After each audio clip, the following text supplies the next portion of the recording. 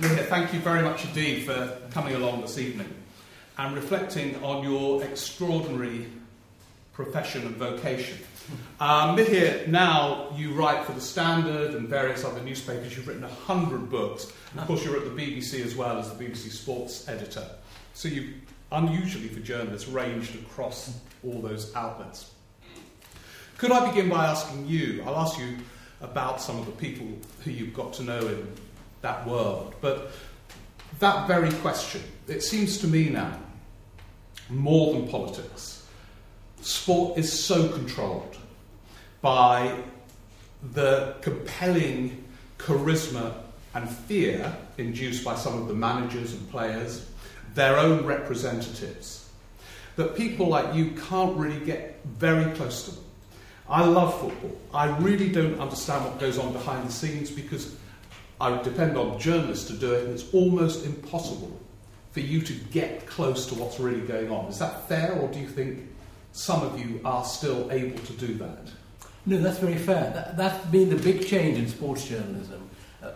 When I first started, or when I was first starting, sports journalists actually mixed, if you like, with the players, and they were part of the same fraternity. I remember my first year in sports journalism, Colin Cowdrey broke up with his wife, and I had to report that. And when I asked a very senior cricket correspondent, Colin Cowdrey, of course, a legendary England cricket captain, he said, yes, of course, I've known that for 5 years, but I wouldn't report it. Colin is a friend of mine. Yeah. You know, I mean, he wouldn't last on his job today. I mean, that is the big difference, that A, if you like, sport has become news. In those days, sport was just you reported the event.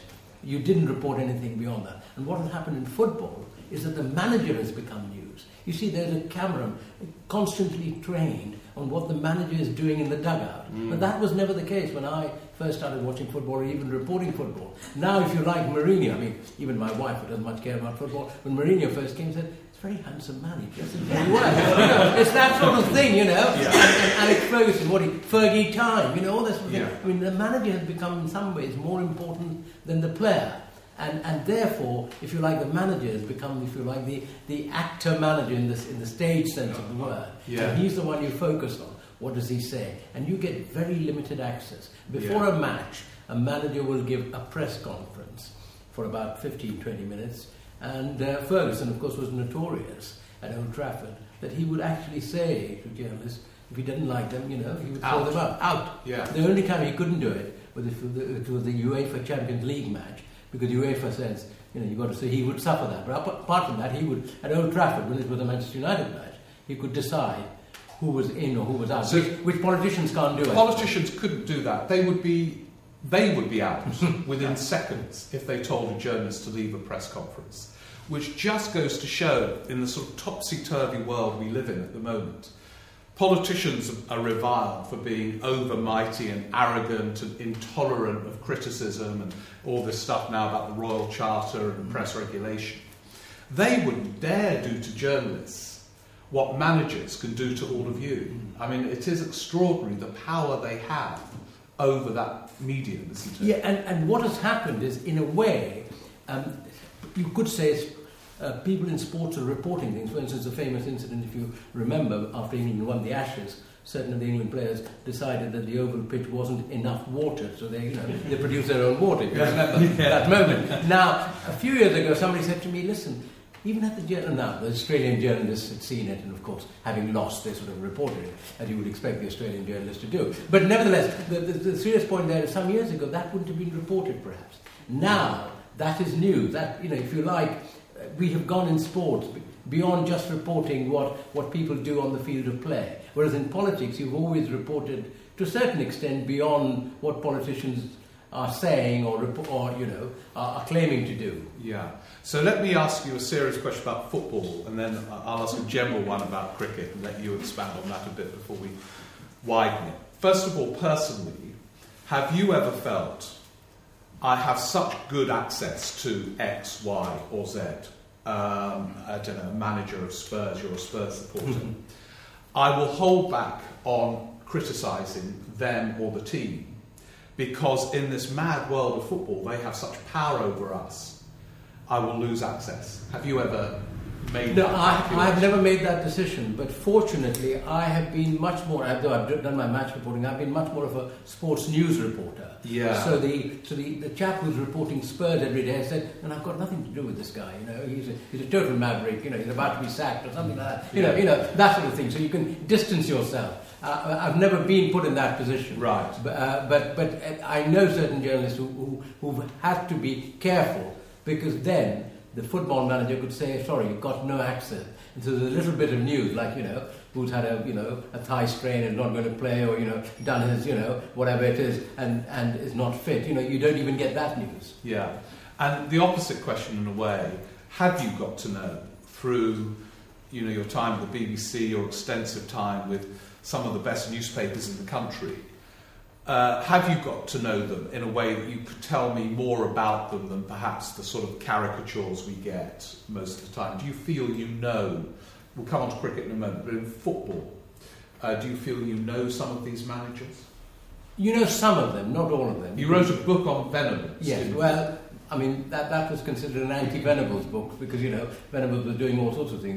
He was inventing pubs in order to raise money to buy Spurs. So, you know, that was quite an interesting thing to do, in its own way. And that probably didn't thrill him. No, it didn't thrill him at all. No. But you got to know, I mean, for instance, somebody like, I got to know David Pleat very well.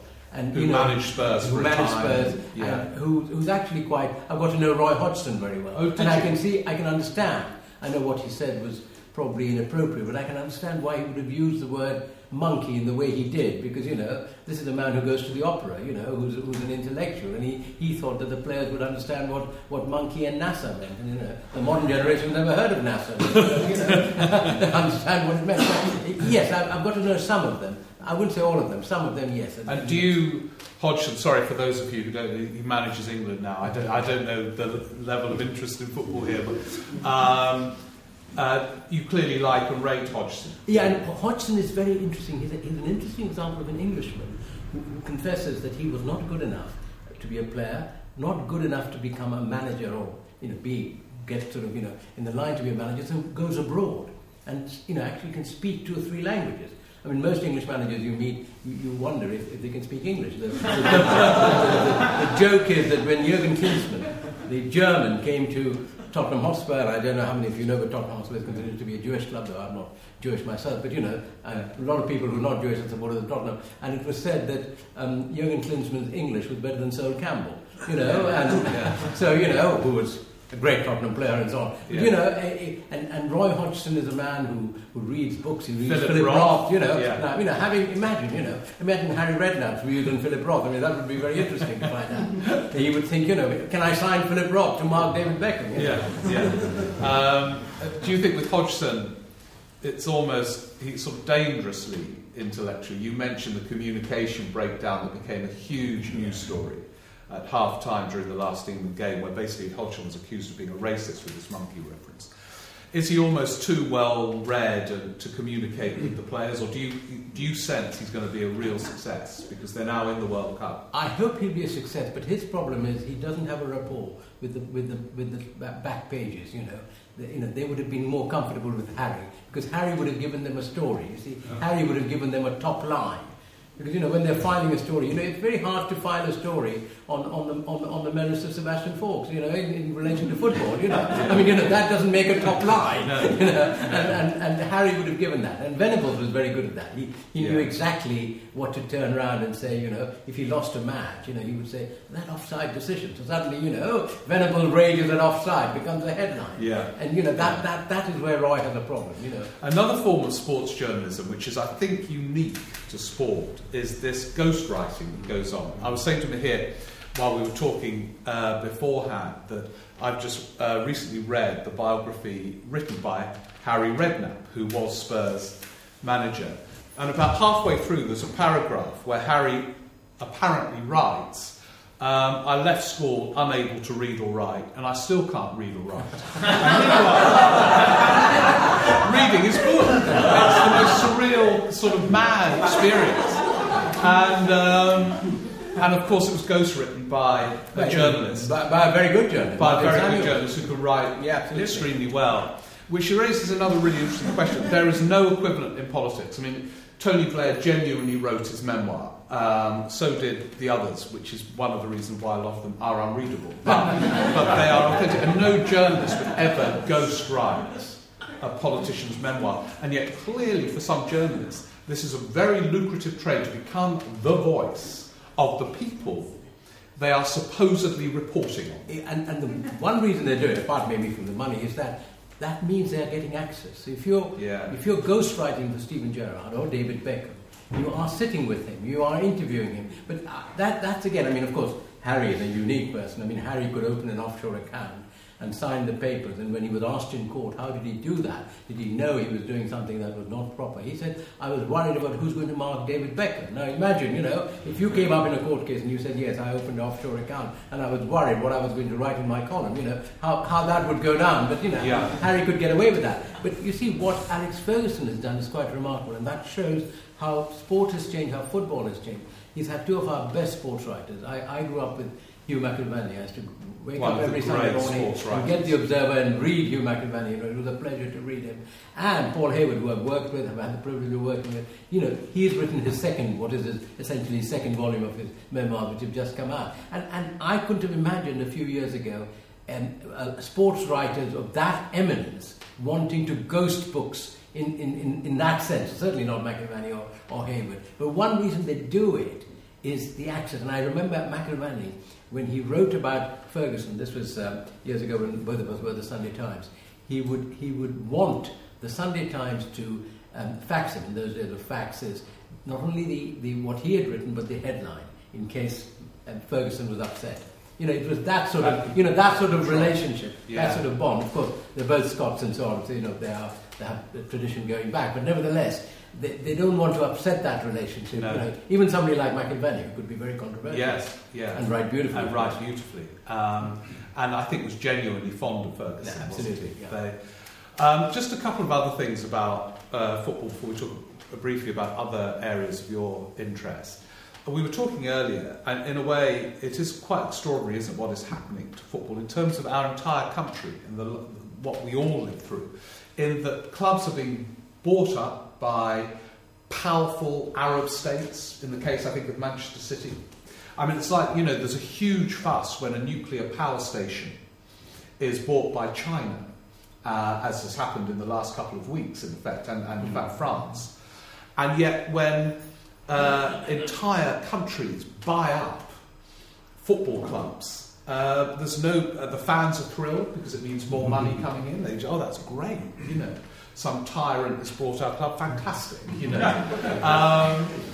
Do you think this is dangerous? How irrational is that tribal loyalty? Because this has all happened in the period you've been reporting on this sport. I mean, that is another major change that's happened, and I think we have allowed something to happen without thinking about it. Roman Abramovich suddenly gets in. I mean, the word was his helicopter was flying over West London, and he actually fancied Fulham, but he mistook Fulham for Chelsea, so he bought Chelsea. I know he actually looked at Tottenham as well, but this man has never given an interview. We know nothing about it. Yeah. He has never publicly said anything, and yet he's completely revolutionised football. We have to assume he's made his money where he's made his money, but we know very little about him. And in business, this would not have happened. There is some level of accountability. Accountability. Who is? And in the case of Manchester City, it's even worse in some ways. The Abu Dhabi state buys a club where the stadium they play in is made by the British taxpayer. Now, if it had been put in a referendum that we are going to build a stadium to host the Commonwealth Games, and a few years later we are going to rent it out to the Abu Dhabi state, people would have said, even more than the European referendum, it would never have, got passed. And the same thing could happen with the Olympic Stadium. West Ham are going to play in it, and 3 years down the line, who knows, Could be sold. Could be sold. So and, Olympic Stadium and I think we believe that this is a free market. And maybe my worry is that we have allowed, because of the change, in the whole situation, we should learn our lesson from America, where they have sporting socialism, where their sports clubs are owned by sort of Tea Party Republicans who, in terms of sport, believe that you've got to have some sort of equity, you've got to have some sort of balance, because otherwise the danger is football, at the end of the day, must be a community sport. When I go to football, I'm suddenly, you and I, if we go to Tottenham, we're suddenly part of the family, we're not going to, you and I are friends, but, we're not going to, the people you're watching, you don't send them Christmas cards or even, visit their homes or know where they live. But that moment, when they score a goal, you might even hug and kiss somebody, who you're never going to invite to your house ever. And, that sense of community, if you suddenly just bring in some foreign capital which comes in without any examination of why they're coming in, what it means. And the NFL is very interesting in America. You cannot buy an NFL club without all the other NFL clubs sitting down and agreeing to that purchase. Yeah. So they do try in their own way, the Americans, to keep that link. And my fear is that link is probably, because Portsmouth at one stage was bought and sold by 5 people, and one of them turned out to be an Arab with no money, and one of them turned out to be an invisible Arab. In terms of that sort of communal experience, it's very interesting. When I bought the season ticket at Spurs with my son, in the row behind us, sitting directly behind me, and these weren't posh seats, they were some of the cheaper seats, was Jude Law, who's a Spurs supporter. And talking about, this hugging thing, every time Spurs scored, I was hugged by Jude Law. Was that a good experience? I would tell all these sort of teenage girls, I keep on being hugged by Jude Law. It's terrible.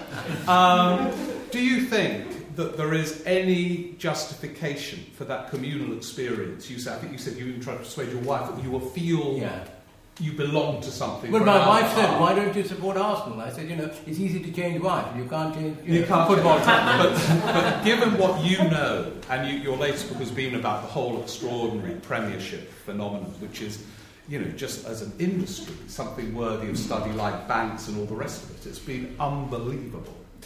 Do you think that other side, that kind of primitive, tribal, communal feeling, which made football such an attractive thing for people to do in the 30s in grim situations, and then when it all started up again in the 50s and 60s, is now completely irrational?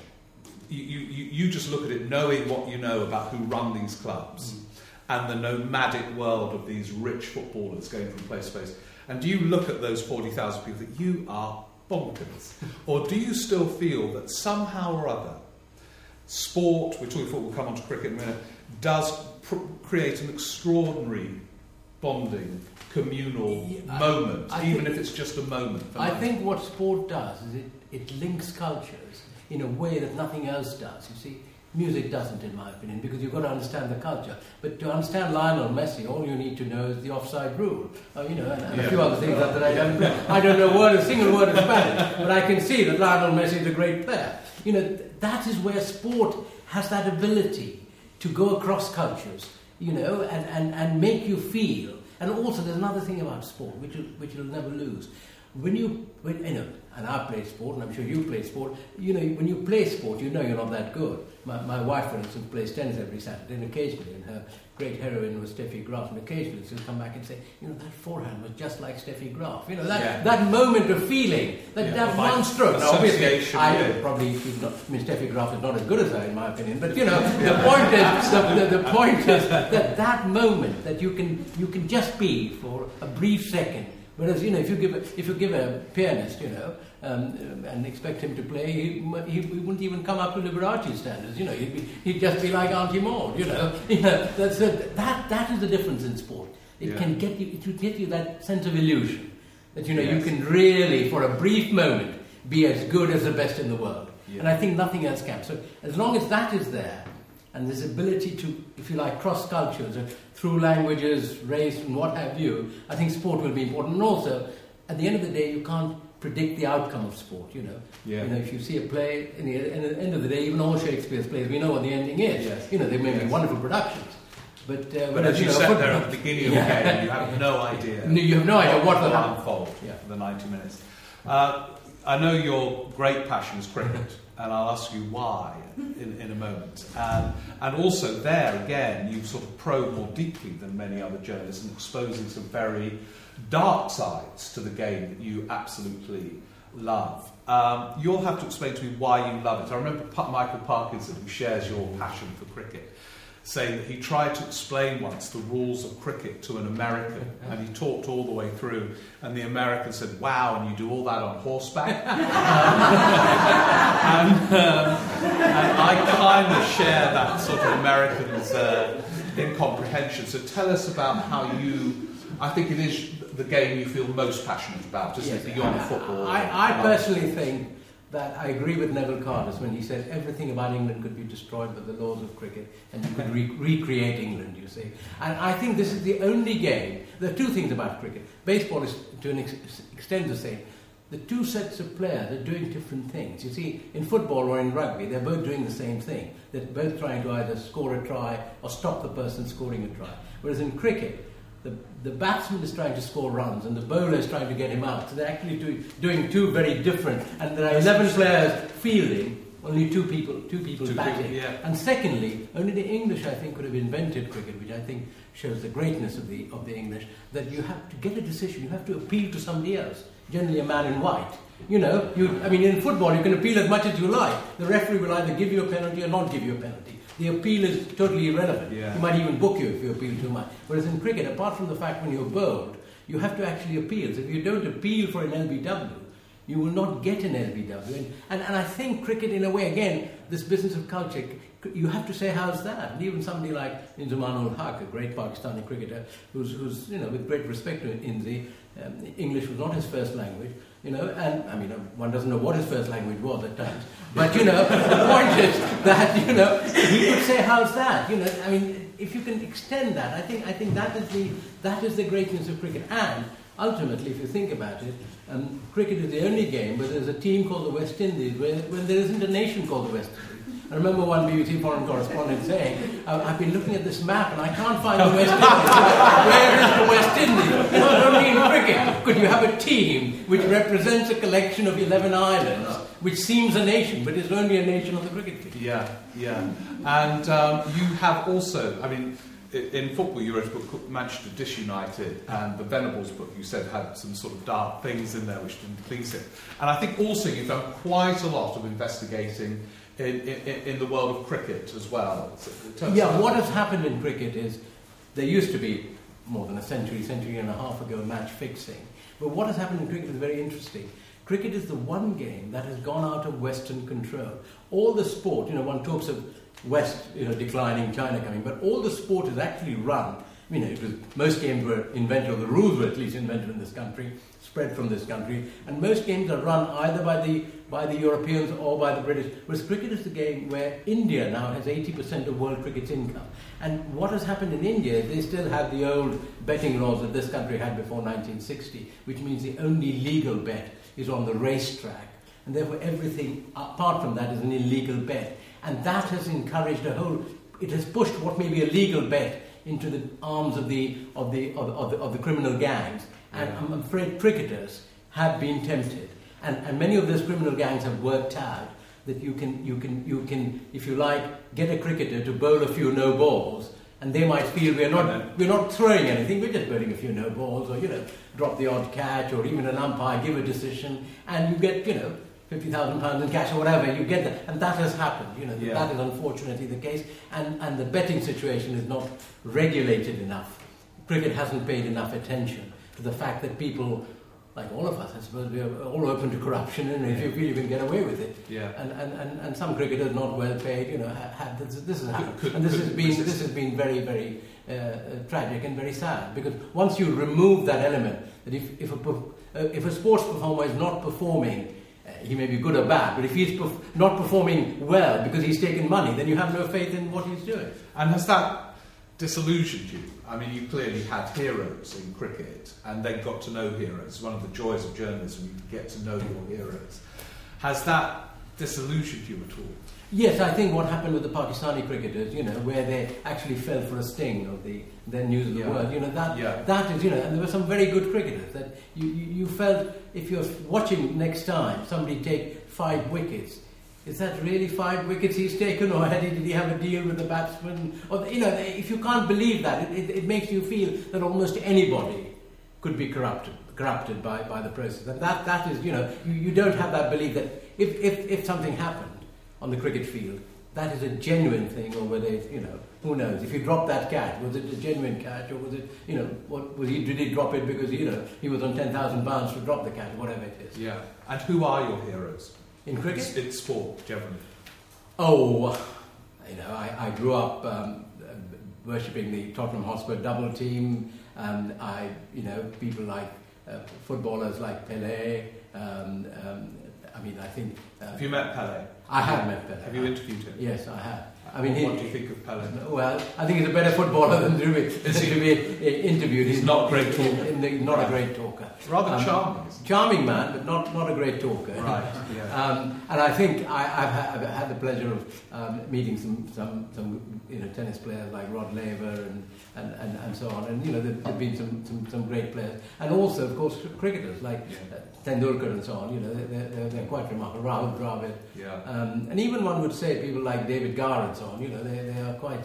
They're quite sort of straightforward in that sense. Yes. Modern cricketers tend to be less so. They are hedged in by... like the footballers. Like the footballers. I recently interviewed Stuart Broad, and that was only because it was arranged through a PR agency, and I was told, just before I interviewed him, I called away to one side, I was told you cannot ask him about what happened at the Oval when the England cricketers irrigated, otherwise the interview will stop. So, it's that sort of thing, which is a bit sad, but, because you want to talk to them about... And some of them can be a bit worried about their commercialism and so on. Which again couldn't happen in political interviews. It couldn't happen. If they laid down those kind of conditions, I don't think an interview would go ahead actually. And often it's very interesting. About a year ago, I was asked to interview Karagonis, the Greek football captain who's just started playing in Fulham, and I got through a contact, got to know him, interviewed him, and then the Fulham PR person rang me up and said, "You can't run the interview." I said, "What do you mean?" He said, "No, you have interviewed him without our permission." I said, "What are you, MI5 or what? What is it that I've got to interview Karagonis?" He said, "No, you can't, and this will ruin our relationship with the standing with the paper. Obviously Fulham is a London club and so on." And eventually, we nearly at the risk of rupturing relations. I said, "I'm going to run the interview." And what happened? Well, they didn't say anything. Right. In the end, it was all right. But Al Fayed was about to give me an interview, and he didn't, which is just as well. Because I don't know what Al Fayed would have said. He would have said, Michael Jackson is a great footballer, which he probably is. Who knows? Who knows? I don't know. I was told he was a great left back. It always reminds me of Michael Jackson. What Harry Harris, one of my colleagues said when he went to Bethlehem. When England were playing, and he said that I'm reporting from the world-famous birthplace of Jesus Christ. What he didn't say was Jesus Christ played left back for Bethlehem, for Nazareth. But wasn't a good left back. Not a brilliant left back. Not one of the great left backs. One of the interesting things, coincidentally actually, when I think about it, of the 4 journalists featuring in this Journalists on Stage sequence is that they've all done the BBC and newspapers. It's interesting with Polly Toynbee, as some of you will witness last night. She is a person of strong opinions, which she is now free to express. As some of you will know what they are. But for a time in the 80s, and early 90s, she was the BBC's social affairs editor, and she was telling me afterwards last night. Some of you who were here last night will find this really funny. You should do this. So she's really embarrassed. On YouTube, there is Polly's report of it from Finchley on the day Margaret Thatcher was removed as Prime Minister. And Polly, because she had to be impartial, you know what her views are like, almost looked tearful. And apparently, if you Google Polly Toynbee Thatcher on YouTube, you see this report of Polly being utterly impartial in BBC terms. Now, you went from the world of print to the BBC's sports editor. How did you find the different outlets? Well, that's very interesting what you raised, because the BBC is very sensitive to the sport. The title is the sports editor. Yeah. They don't want you to go out on a limb. So, for instance, I have a blog, and I couldn't write in my blog that I was a Tottenham Hotspur supporter. No, I couldn't, and this was because otherwise there would be hundreds of thousands of responses from Arsenal supporters. And obviously, you can't, and it always amazes me. You watch football because you start supporting a club at a very, you don't expect to become the BBC sports editor or even have any thought about it. You're a young boy growing up, so but BBC was very sensitive, and also they were very, very sensitive on discussing any issues of race. Oh, really? Yes, they were very sensitive because they got a lot of response on the blog about as you remember, I don't know if you remember, but Sol Campbell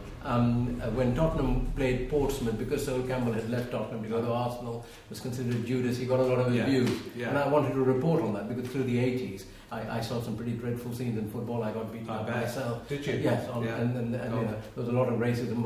That was there, and I wanted to write about it, and the BBC said no, you can't. Oh really? Yeah, they were very. The BBC, people talk of left and right. The BBC is actually very sensitive about appearing to be in any way upsetting anybody, and sometimes you have to say things which which upset people. You have to say X happened or Y happened, and there were constraints. The newspaper world wouldn't have been constrained. Yeah. In the newspaper they would say fine, right. Yeah.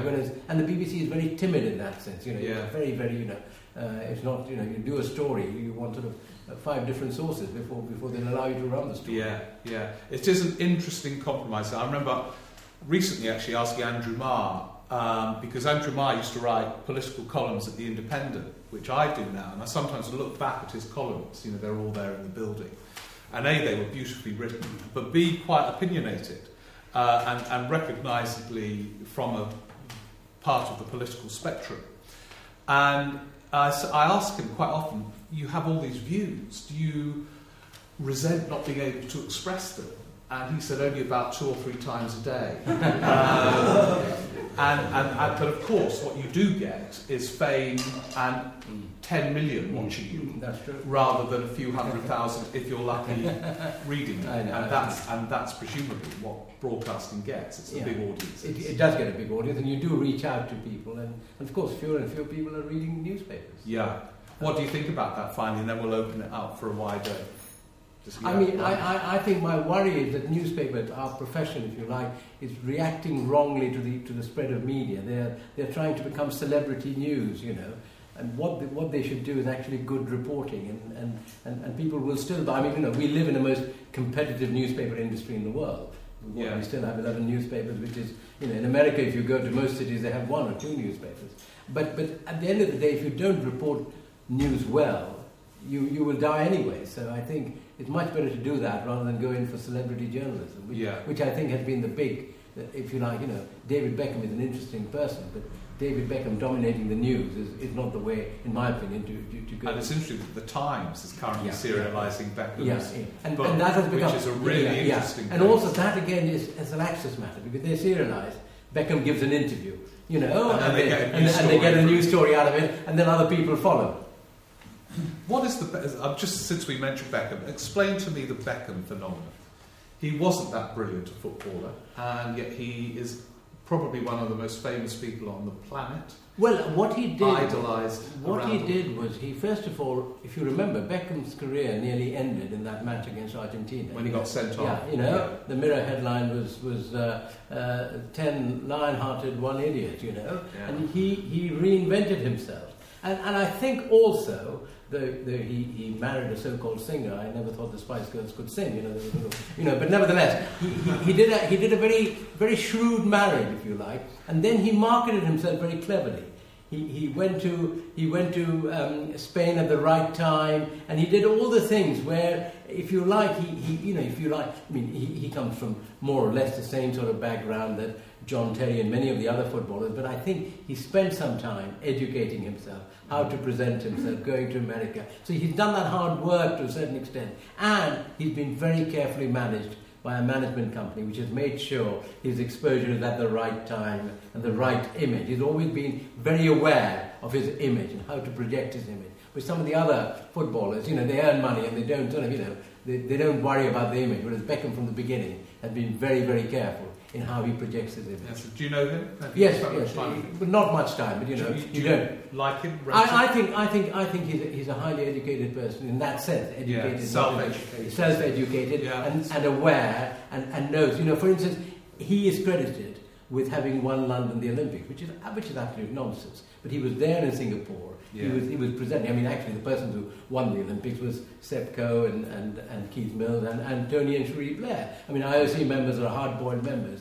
They wouldn't be voting for London on the basis. But Beckham was there presenting himself, and that was very good. The way one got to know him a bit, the way he was ready to put himself about, talk to various people and things like that. It was quite interesting to watch him in operation. Yeah, absolutely fascinating. Thank you, Mihir. Let's now widen it out to you here gathered at the Tara Arts Centre for day 2 of Journalists on Stage. Who would like to start the discussion with a question? I can't. Sorry, did someone say? Yeah, sorry, on the front. Yeah. Okay, Mihir, yeah. You talked about the cosy relationship between the press and the sports journalists and the footballers and the management of the years gone by. I wonder if you think now these sports journalists let the public down. Let the public down when they were doing this, because there's some stories which still bug me today, like Bobby Moore stealing the bracelet in Bogota. What happened there? And I read, I think it was in Harry's book, or I read it recently, that there was a relationship. They didn't publish a story for 5 days. In those 5 days, those facts have been blurred, and still today we don't know about poor Bobby Moore, whether he stole that bracelet or not. Well, it's really interesting. Yeah. I've heard 2 versions. One is that he did take the bracelet. I know he's one of England's most revered footballers and the only one to hold aloft the World Cup. And the other that he was covering up for somebody else in the team. We don't know. There are journalists. My point is, do you think that the public let down by that? Yeah, I think.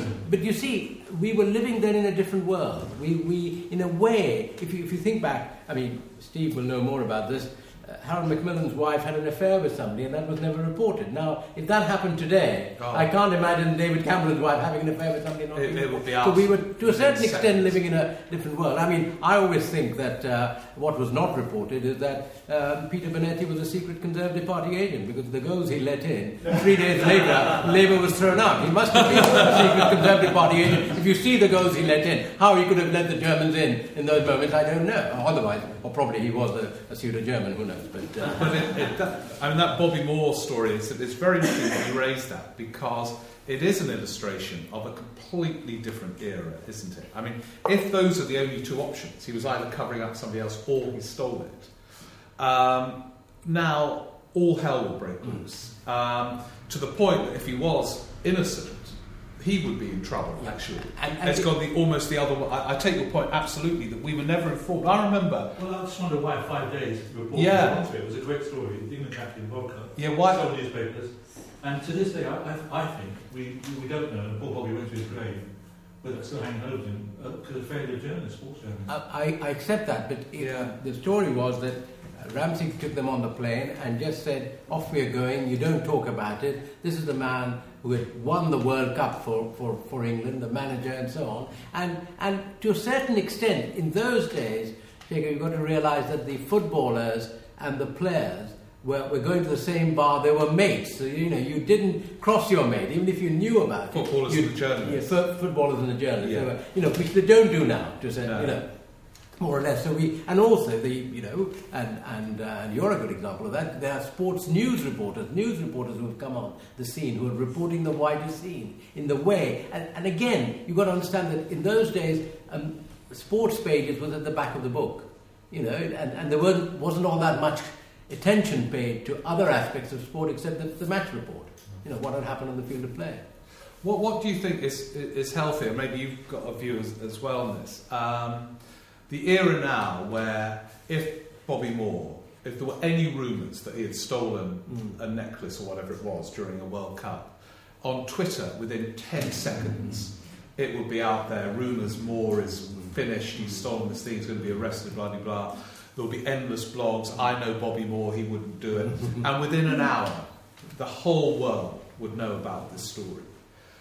Do you think that is healthier than journalists being so restrained, so you might have been totally innocent, or that both are deeply unhealthy? There's the possible cover-up, because you all knew each other, or the assumption now of guilt within about a nanosecond of any allegation surfacing? I think that the Twitter thing that we've had is regrettable, because what Twitter has done is opened the pub door. In the old days, you would go inside the pub and you would say, that's Steve Richards, he's a complete wanker. But, at the end of the evening, that is where it would remain. Now it's on Twitter. Now it's on Twitter, and, it becomes established fact. Yeah. That is regrettable. But I think, at the end of the day, if you're going to become... Because what Bobby Moore never became, he never became a role model. But, if you look at Tiger Woods, he was a role model still.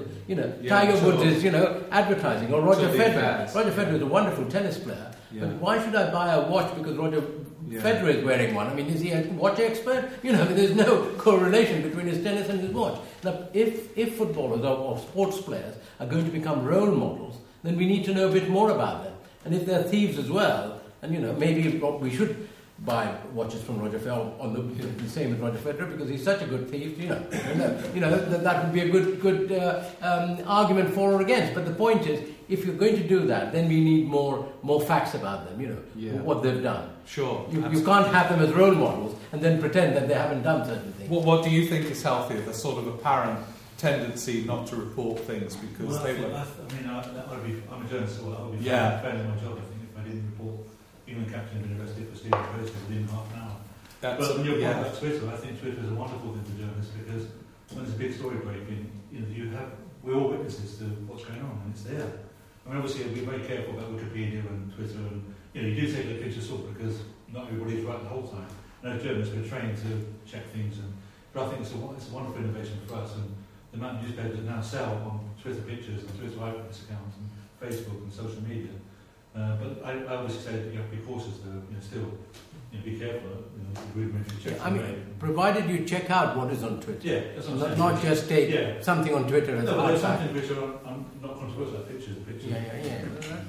Other things, I mean, if there are, obviously you can't tell us, but it was very interesting. Today, I don't know if any of you have seen the news today, but it emerged in this court case with Rebecca Brooks and Andy Coulson. They were having an affair for 6 years.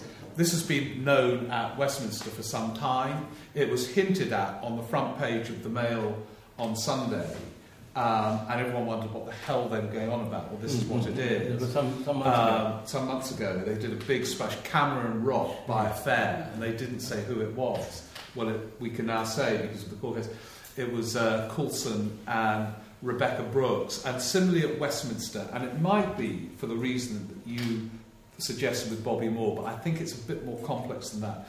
When Charles Kennedy, the leader of the Lib Dems, was knocking back drink like there's no tomorrow, it didn't get out, even though we were all aware.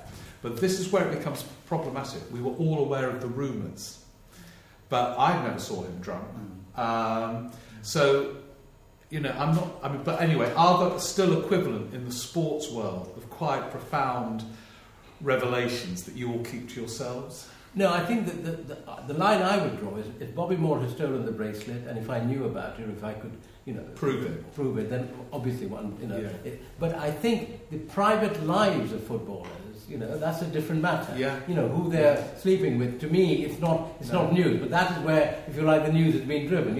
What Ryan Giggs, but with politicians, to a certain extent, if a politician says I'm a family man and he's having an affair with two other people, that maybe you may consider that to be a breach of what he's promising. But if Ryan Giggs or whoever is having several affairs, it may or may not affect his ability to go down the wings and cross the ball. And there you've got to draw the line and say, why is that an interesting story? Yes. That is where I think one has to a certain extent. But I think probably we have gone down the road of celebrity journalism in a big way because newspapers feel that is what sells. Yes. Rather than analysis. And in this increasingly desperate market, they're always going to play. Who would like to ask the next question? Yeah, the guy there. Well, just in addition to this, to support what you're saying, before the war, I think there were two kinds of sports journalism. The first concentrated on the kind of game that was being played, and I think particularly of Herbert Chapman with the Arsenal team of the 30s. He revolutionised the way they were playing. Of course, he brought in two foreigners. They were Scots. Very big deal when he brought Alex James down from Scotland. And the other is Neville Cardus, who inferred from the way they played the kind of people they were. Now, I don't think there's a certain amount of that now, but would you say that still goes on? What has happened? I mean, I was fortunate. That's cricket, of course. Yeah, and I was fortunate to. You don't do it in football, so. I was fortunate to have met Neville Cardus, and he was one of my great heroes. I was told later on that some of the stories he wrote about were not quite true, But that is what that has been said. But nevertheless, you're quite right. He inferred, but he was writing, if you like, essays. You see, today, because a match is already on television, or everybody knows about it, the sports writer really, the match reporter, can't say he passed the ball and scored the goal. He's got to put in a bit of opinion, if you like. And that's one thing. But you still have essayists. Simon Barnes, for instance, is a wonderful essayist. And he does. It's very interesting. Simon Barnes reaches out to a lot of people who don't follow sport. My wife, for instance, she never reads my writing because she knows it's crap. But, she always reads Simon Barnes, because to her, it represents what is that evocative form of writing. There is to a certain extent. But I think what has happened is television has changed everything. When I was a kid growing up, to watch a match, you had to have a ticket to go and see. Now most people watch it on television and they see more of the match than what and let me give you a story. Example, real life example, this is the World Cup final of 2006. And I said to my wife, we will go just as spectators, because who knows when the World Cup will be next in Europe. And we were sitting there with a lot of a group of people who were not French, but who had come to see Zidane play his last match. And suddenly there was that moment where the French attack was cleared, and the next moment Buffon was running to the linesman, gesticulating, and Zidane was sent off. And we had a near riotous situation because nobody explained to us that Zidane, having heard whatever words he'd heard from Maserati about his mother or sister or whatever, had headbutted him. You see, that we only saw that incident when we came back to the hotel. So, you, if you like, you see much more on television. So the whole world, to a certain extent, has changed.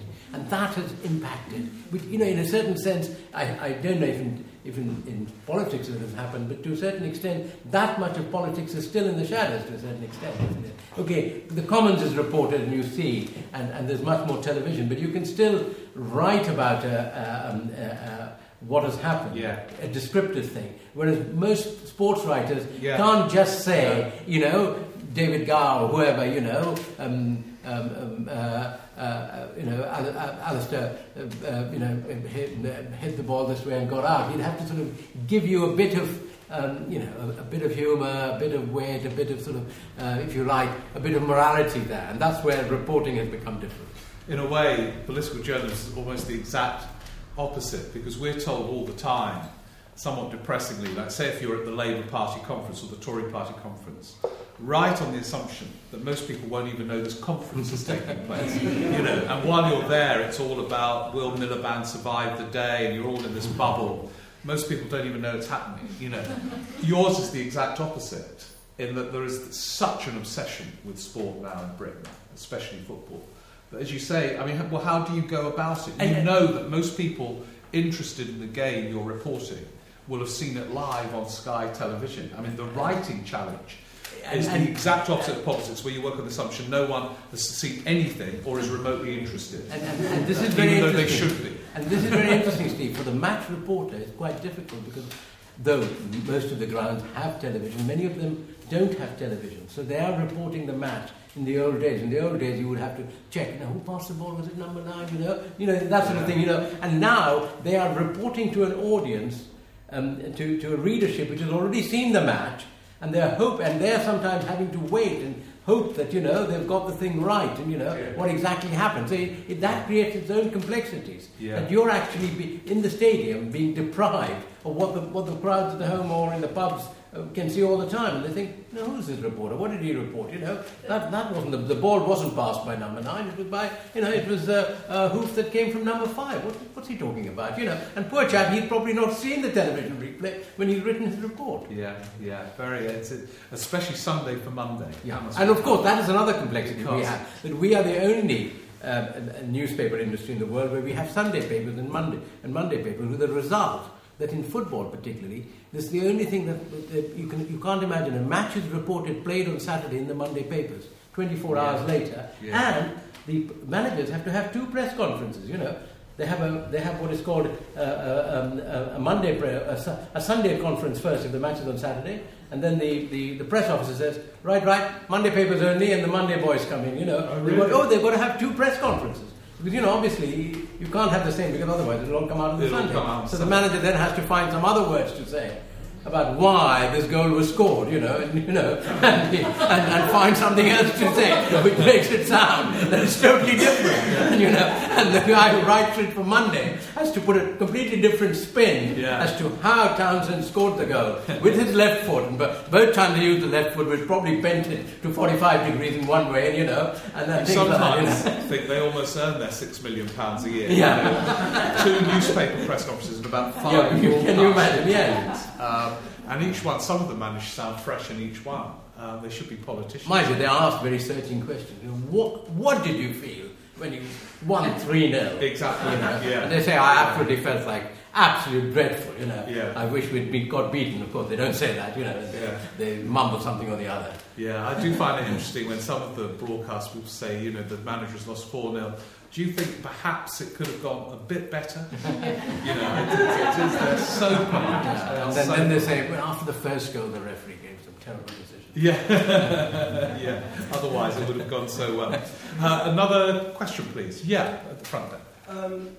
I think you briefly touched on the subject of access and classically about not trying to basically make terrible comments or criticise people that you want to interview in the future. And there's a classic Fergie who never wanted to be interviewed by the BBC because of that documentary about his son. Don't you think it's going to an extreme though that managers? I mean, I'm a United fan, but I wanted to hear Fergie, and quite frankly, the only time we're going to hear Fergie is with the autobiography now. But it would have been nice to hear about at the time.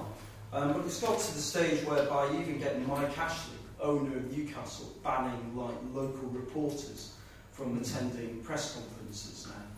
Are we getting to a stage whereby, owners and players and managers are actually doing disservice to fans, and maybe fans aren't helping themselves by not challenging this?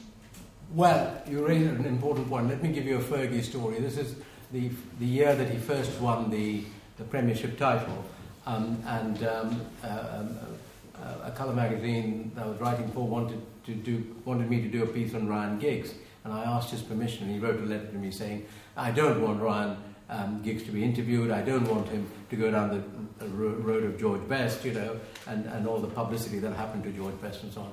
And then I was doing a column, and I wrote a column saying, Alex Ferguson is wrong, what happened to George Best was not because of media publicity, there were other factors there.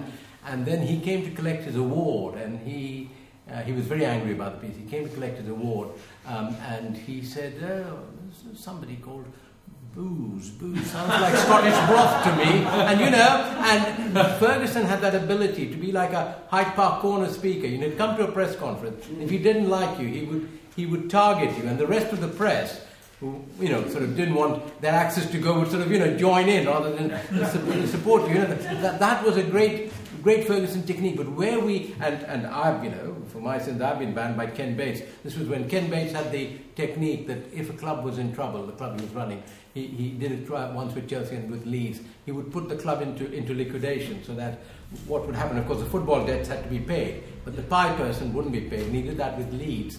And he gave me an interview, but it happened to be he was in Monaco, I was in Monaco. He gave me an interview, and of course he was filmed against the yachts. And then when the interview ran, and I also interviewed the person who supplied pies to Leeds and who wasn't being paid, and he said, this is dreadful, you've shown me as a rich man against the yachts. And I said, if you're filmed in Monaco, it's very difficult not to show you against the yacht. And, I got banned, the BBC got banned from Leeds. I think where we haven't learned is we haven't gone down where the Americans have gone down. The Americans allow access after the match to both their male and female reporters into the dressing room. Now, you will say our press is to blame, and, I won't completely deny that maybe in the press we do tend to take, what is the top line, that sort of approach. Maybe we could do something, but also we still have a sense that there are certain things you don't want to know. So, for instance, the real figures of transfers are never revealed. What one club pays another club, and what it has paid agents is never revealed. And the fans think, this club got 20 million for a player. And actually it's not 20 million. It's 20 million dependent on if he makes 30 appearances in the Champions League, wins 2 trophies, all sorts of things like that. And therefore it distorts the argument. To a certain extent, the fans then say, what have they got? Where's the money gone? What have they done with it? Or the agent might have got, I mean, nobody knows how much Gareth Bale's agent got for his mother. I mean, vast whereas in America, they disclose salaries, and we need to go, because football has become a business, we need to go down that route to more transparency. But then I think, in general, as a nation, we're not that inclined to give full details of everything, are we? No, although there's much more pressure in most walks of life than in sport. Yeah. Sport and I think this is tolerated. And this is where it gets distorted.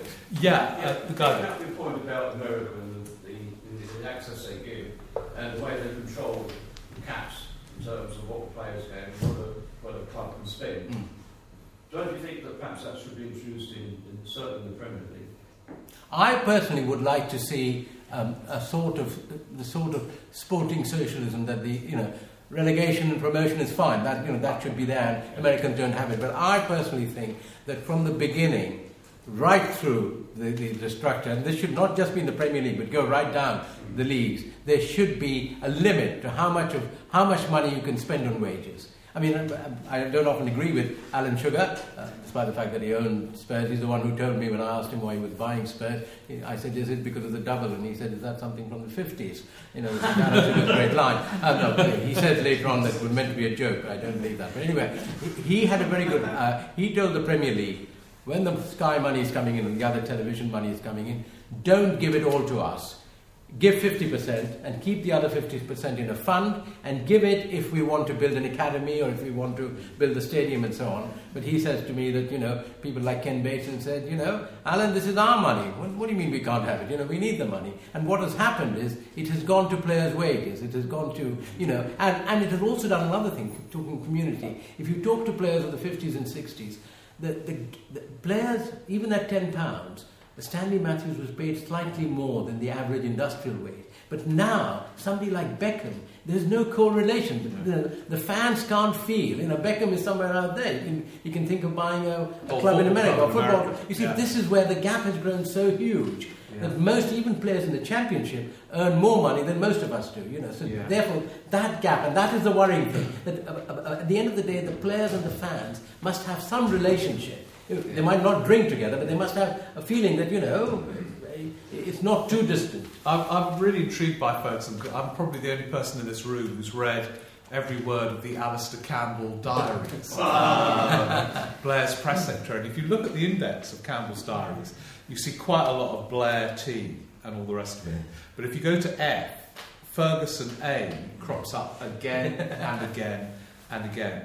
Alistair Campbell adores him. And as you know, he's a fervent Labour supporter. And every now and again, at the point actually when the Glaziers were buying Manchester United and all the rest of it, Alistair Campbell reports Alex Ferguson phoning Alistair up and saying, "Oh, Alistair, Kathy, my wife, thinks Tony isn't left-wing enough." So how did Ferguson, do you think, rationalise that kind of support for Labour whilst presiding over the Glazier deal, earning millions, dealing with players, earning millions and millions?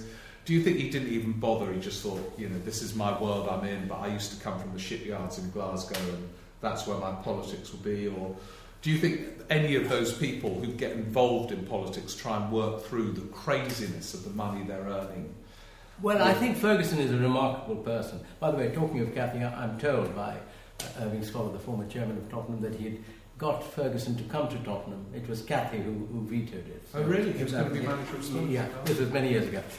This is what Scholar's version is. Anyway, the other version is that he didn't give Ferguson enough money and a long-term contract. But you can believe whichever version you like. But I think Ferguson is very clever. He certainly believes in his roots. But Ferguson is somebody who works out who he wants to be friendly with and who he wants to cultivate. And I remember Kate Hoey telling me that just as she was appointed sports minister, Campbell told her, whatever you do, don't upset Ferguson.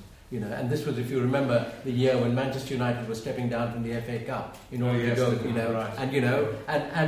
And the thing about Ferguson is that it's very interesting how he's played the fan. If you remember, he had this whole Rock of Gibraltar, this was the horse, Rock of Gibraltar, where he was supposed to get the rights, which is in his latest book dismissed in a couple of sentences. He doesn't dwell on that at all. And when that was happening, all the fans were in favour of Ferguson, as a result of which the owners of Rock of Gibraltar, the Magniers, got so upset that when the Americans came along, the Glaziers, they sold the shares, and the fans thought Ferguson was opposed to the Americans, but actually he loved the Americans. He got on very well with the Americans. So he always knows, if you like, which side his bread was buttered on. But in that sense, yes, I mean, he's done very well, he's earned a lot of money, he's cultivated a fine taste in wine and so on and so forth, and things like that. And he's also very careful in order to cultivate managers. So Mourinho, for instance, is somebody who will never say a bad book, because, Alex Ferguson, after the match, invites Mourinho and they discuss the quality of wine and things like that. So he knows how to reach out.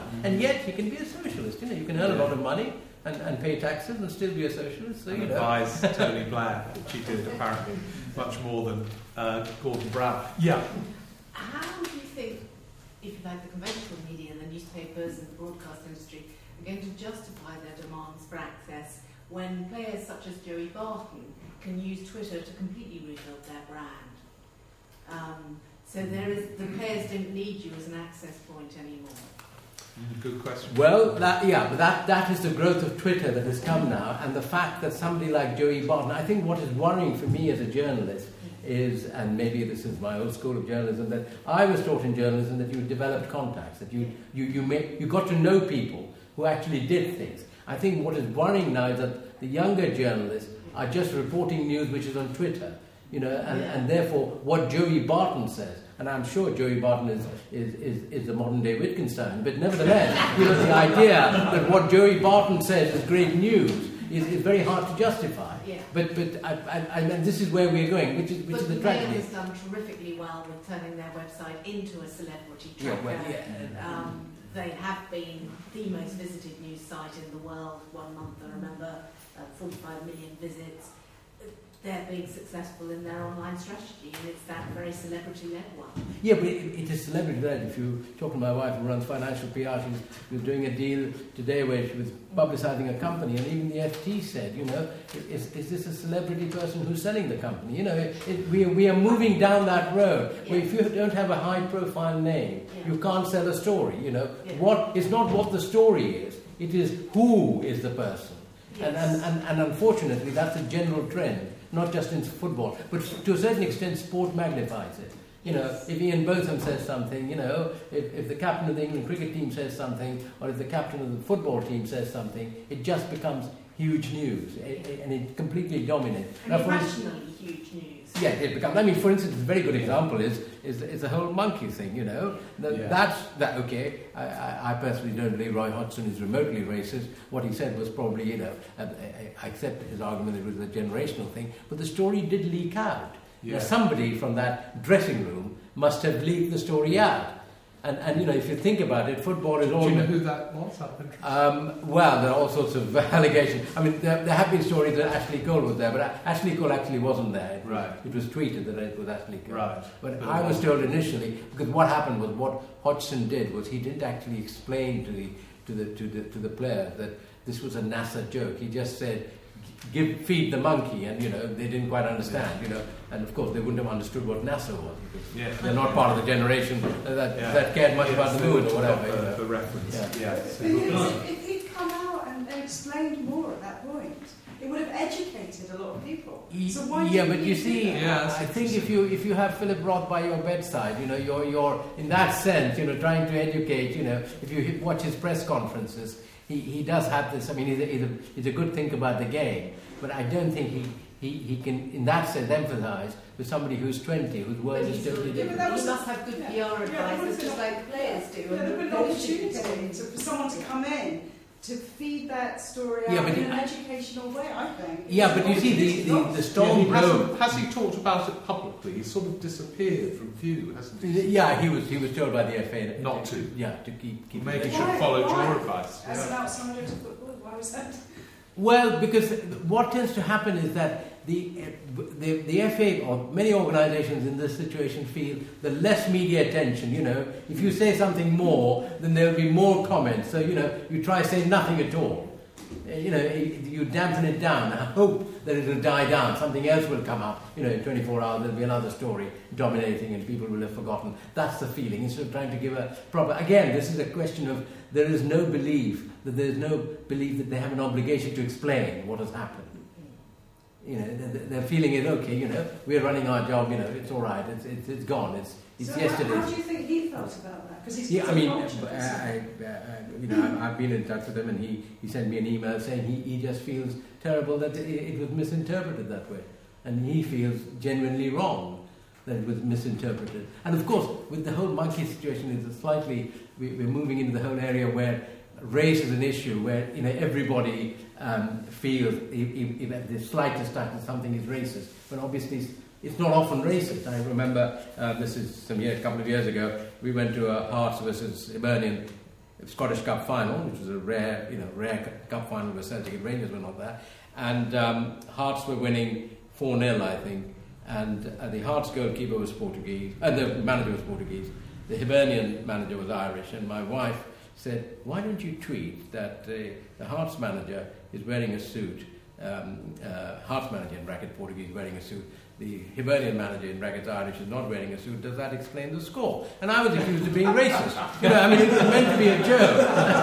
And of course, to criticize somebody as racist at that point is odd, because that assumes that the Portuguese and the Irish only have one race in their country, you know, which is not true. You know, I think if you live in that world, or if you know, with the modern world, it's instantly something is either good or bad. And I think sport, to a certain extent, makes you more judgmental, because at the end of the day, a sporting match has a result. So therefore, it can't be, you know, either or. It has to be a fundamental result. It is another interesting contrast with politicians. Politicians are loathed, I know, but if anyone in politics had got quoted as saying monkey this or that, they would be on the Today programme at 8:10 the next morning having to explain every syllable of it, and would be in deep trouble until they had explained it on every media outlet. Well, that's what they should have done with Hodgson. Because Hodgson could have explained it. You know, he's intelligent enough to explain it. He wouldn't have been like Harry Redknapp saying, you know, I was worried who's going to mark David Beckham. You know, said something, you know, something like that. So he could have actually explained it and made a proper defence of his case. Yes. But then the FA, you know, the FA instinct is, just to close things down. Yeah. Do you think, ask you about racism in a second, but on that point about Roy Hodgson, do you think we as the media would have made a big deal of that monkey comment if we were going to win the World Cup? Because I always think that we have a go at managers when we're down. We've been down for a few years. Well, no, I think, Shaker, we are living in a world where, because of what has happened in the past with racism, and we know how black players have had to struggle to come up and so on, and the whole picture of racism over a long time, I think we are rightly, to a certain extent, sensitive about anything that suggests that there is racism. But sometimes I think we go to the other extreme and find racism where there isn't racism, where there's an unfortunate remark, which probably, you know, was misunderstood.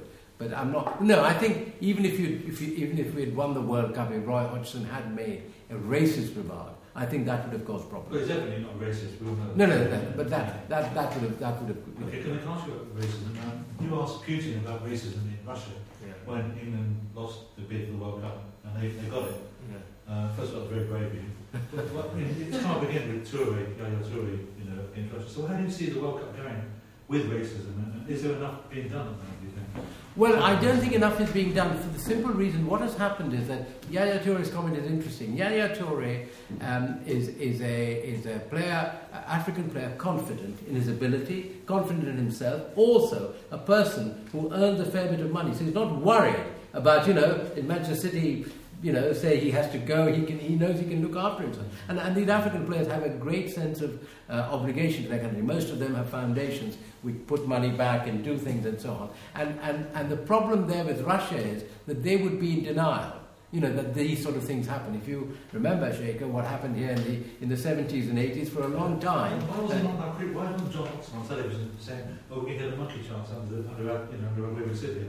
Why is it taking so long for them to realise that it's completely out of order? Yeah, but I think football is run by people in their 50s and 60s who do not understand the implication of what is happening, you know, the devastating impact on what is happening. And, you know, they come, and they are generally well-meaning, white, and they become not only middle class but upper class, some of them, given the amounts of money they earn. They do not understand the history of the baggage of history of racism that the black players come from, and how they feel when they hear a chant like monkey. You know, 20 years ago, when Garth Crooks was making his debut for Stoke or for Tottenham, he was told, and you know, this was worse than that, you know, bananas were thrown and all sorts of things were thrown, and he was told, no, go and show on the football field what you can do. Keep quiet about it. So, you know, and the Yaya Toure's of this world would not put up with that. But that's a big fundamental change in the way of how players react to that sort of thing. You know, they're willing to walk off. And if you remember when players, just before the Euro Championship last year, when some of the players said, like Balotelli, they'd walk off, Platini said, no, you can't do that. But then you've got to get the referees to enforce, you know, to stop the game and say, fine, the game will be stopped. If you don't do that, and this is where football, to a certain extent, does not, because it is both regulator and if you like, prosecutor, it doesn't quite get its roles right, as the FA didn't get its roles right over the John Terry affair. Okay, I think, sorry, somebody on this side wanted to say something on this? No? Sorry, and then we better finish. It was just briefly about a point earlier on, which is just a comment that I do wonder whether the Roy Hodgson monkey comment, whether actually, if Harry Redknapp had said something like that, which, similar to that, I doubt he would have, because he wouldn't have known about Nasser either. But if he'd said that, whether it would have been reported. Because I do sometimes think with sports journalism that there's a definite favouritism that with certain managers, certain players, etc. I mean, there was so much stuff spoken negatively about Ashley Cole during the last 10 or so years that obviously he stopped speaking to the press, and even I felt sorry for him after a while. I just felt that I just wonder. With Roy Hodgson, there's been so much criticism of him being an England manager instead of Harry Redknapp. I just wonder. You see, if you remember, Harry Redknapp, when Darren Bent was playing for Tottenham, and he missed a goal, which was a very easy goal, he said, "My wife Sandra would have scored." You know, that was his public comment. You know, it made. Now that is the sort of comment that my colleagues on the back pages like, because you know you can splash it across. It has no collateral damage. You see. The monkeys thing was different. It leaked out from the... No, Harry wouldn't have made that comment because, you know, Harry wouldn't have thought in those terms about, you know... Anyway, I don't think Harry knows about NASA, you know, you might think it's an offshore account, you know, or something like that, you might think. But, you know, so I'm not sure he would have, you know, related to that. In a certain sense, I think Roy might have made that comment because he was trying to make a joke and impress, and he thought by making a joke, the player would remember better on the field rather than just say pass the ball, you know, which they hear all the time. Pass the ball is a common enough thing. I agree with you that the back pages, but you know, at the end of the day, you've got to have a back page headline. You know, what is the top line? And modern journalism is all about the top line. I mean, you must find this in your copy. You know, what is the top line? What is the headline? And you know, if you remember, old newspapers used to have 4-deck headlines. You know, I'm going back 40, 50 years ago. You know, but now it doesn't work that way. We live in that instant communication, and you want to know what did he say? You know, what did it mean? You know, and we want to know it instantly. And the problem with so much of what happened at any time. You know, I remember sometimes when the odd occasion I had got a scoop, I would bring the paper up and say, you know, this is a great story. And they'd say, well, what does it mean? I said, can I report the story before I work out what it means? You know, because you often don't know what the impact of a story is. Yeah. You know, you don't know it instantly. But I think we are trying to constantly analyse before we know all the facts. Yeah. It's interesting that Hodgson emailed you. He clearly is willing to bypass the FA to... Yeah, I'd read the piece and they're saying, Roy was probably, I quoted what Marcus of Salisbury is supposed to have said about Ian McLeod. He was a bit too clever by half, you know, and I sent him the piece and he sort of responded, you know, and did respond to a couple of journalists who he knows. Who he knows and trusts and rates. Well, this is anyone time for an urgent last question? Urgent last one. Yeah, urgent last question? Yeah. And you've talked a lot about access to the to politicians and the sportsmen and the rumours that surround them, and then comes the super injunction where suddenly you can't report it. What dilemmas have you been put into personally around those sorts of legal actions that suddenly silence you? Well, I personally think that the personal lives of footballers is not something I'm particularly interested in reporting. So, you know, those super injunctions relate to that. I've had to fight legal battles when I reported on Terry Venables and other cases and so on, and which is quite difficult because, you know, you've got to prove, we have libel laws, unfortunately. Did he threaten to sue you? In fact, yes. What happened was when I was writing my book on Venables, he sued me on a story I'd done for the Sunday Times 3 years ago. You know, in those days you could sue within 3 years. And what he did was he actually served the writ not on the Sunday Times but on me personally at home. Really? Saying, and it was quite clear that he served the writ. And it was quite clear that if I withdrew the book, you know, the writ would go away. You know, it was because normally the judges don't give a writ to stop a book. They allow the book to be published and, you know, and it's libelous and so on. I mean, to me, that is more fundamental. If we have a revision of the libel laws along the lines of America, where if you commit libel, you have to prove the person who's alleged to have who suffered the libel has to prove that the journalist reported maliciously. That's a different matter. I think that would actually encourage our journalists to report on issues, because often the real stories can't be reported because you can't get it past the lawyers. And the law, you know, the legal fees are heavy, and what has happened since with Leveson is going to make it even worse, I think. I mean, the super injunctions, yes. If it's a personal story, you know, that's what he does in his private life, I'm not really concerned with that, personally speaking. I can see why papers have built this up, you know, whoever is doing what. But that, you know, to me, that's not much relevance. It's a super injunction is about a story that stops you understanding what is happening about a club, its finances, or why a certain transfer is not taking place, or whether a bung was paid. That would worry me, and that has occasionally happened. Okay, thank you. Well, before I thank Mihir, I just thought I'd tell you about how this is developing the journalists on stage. Tomorrow, John Pienaar will be here, and he's done the sort of almost the opposite of the two of us, actually. He's started in newspapers, but has ended up